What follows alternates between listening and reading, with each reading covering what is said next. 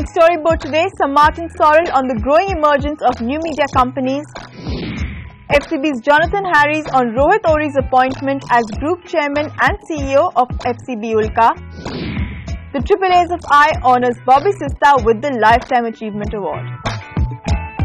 Hello and welcome to Storyboard. I'm Pavni Mittal. After nearly a month of special programming, we're finally back with our regular magazine show, and we're going to begin with an interview with WPP CEO Sir Martin Sorrell.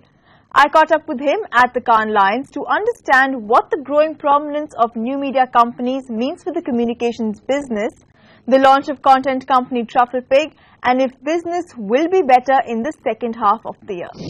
Is this festival becoming more about suits and less about creatives? No, I think it's not more about suits. I mean, I think what you do see is it's more about healthcare, health and wellness and pharma on the first weekend. Yeah. Or actually they've created a new weekend. Yeah. They've elongated it. And the second area is data. So data visualization. Yeah. So Cannes is broader this year than it's been, and I guess the other element to it is the so-called ad tech, which is not really, it's really the new media companies, as opposed to the old media companies, are probably more active than they've ever been, and there's more varied. I mean, the one exception to that is AOL, which seems to have no presence here this year at all.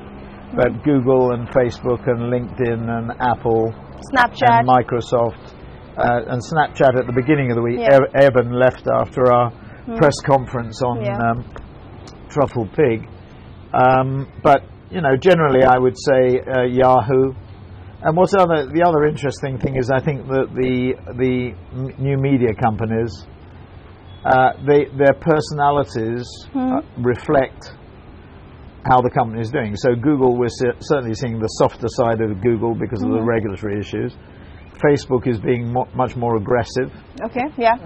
I would go as far as say overly so, given their success on catching up with Google, mobile and video. I mean, we last year did about 2.9 billion with Google. This year we'll do about 3.5, 3.6. Facebook, we did about 640 million dollars last year. We'll probably do over 900 this year, which is below the target that we have, but still a considerable increase. And then we've got other companies. Yahoo's being very aggressive in a constructive way, because they have a lot of ground, and we'll be up about 10% with them this year, from 400 to about 440. LinkedIn is being very aggressive. Twitter, we've gone from 50 to 150 last year, and this year around about 220, 230, 40 million. Yeah. So I would say Apple being it's very interesting with Apple. There's lots of interesting, I think, opportunities to work together. So all in all, Microsoft being a much more integrated offer, and I think a more aggressive offer, constructively so, with Satya in control of the company. So I think all in all, the online companies have been very prominent here, in addition to health and wellness and but they've also taken over the headlines. I mean, the headlines are, like you mentioned, data, devices, and not so much about craft. I think actually the work, certainly we've done extremely well. We've done better this year than we've ever done. The gap, I think, for the Holding Company of the Year award will be, well, certainly according to our numbers. Should be, this will be what, fourth year consecutively? This will be the fourth year you'll be winning it? Fifth, it will be the fifth year if we win. Yeah. So statistically, we've done extremely well.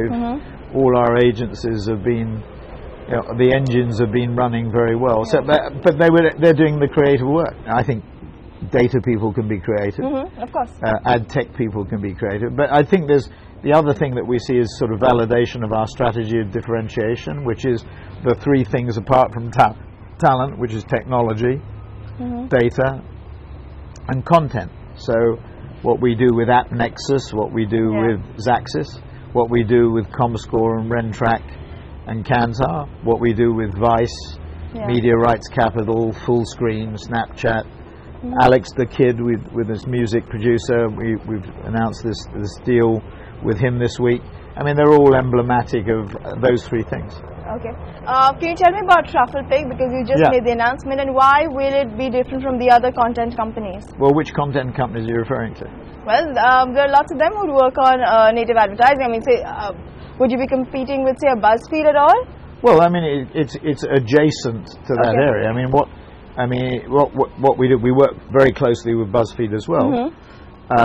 What we're doing with Trufflepig is linking with Evan Spiegel and Snapchat and associated newspapers in the person of the Daily Mail Online. John Steinberg, we've known for years. He was at BuzzFeed, moved to the Daily Mail, has been developing the Daily Mail online content. Jonathan has a good relationship with Evan. We met Evan. We were talking to Evan about the launch of his 12 over-the-top channels, and he was launching those channels with sponsorships of $750,000 each. We were remarkably unsuccessful in clients sponsoring that because they were asking where's the data. So that sort of triggered the thinking about how we can work more closely together. And Jonathan brokered that with Evan and ourselves.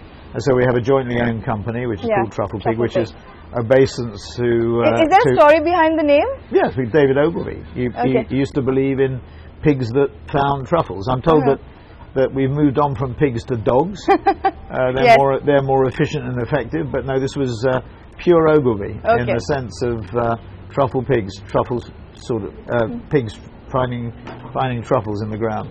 So that's the derivation. But really, essentially, we're bringing Snapchat, which is the platform in terms of video and social content.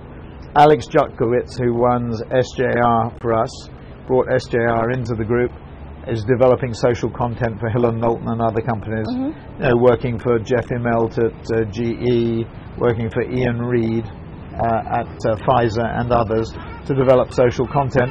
And together with Snapchat and the Mail, we'll build that into a social content platform. Okay. So could you share your prognosis for the second half of the year? That is, say, I wish I could share my prognosis for the first half. Well, India is very strong.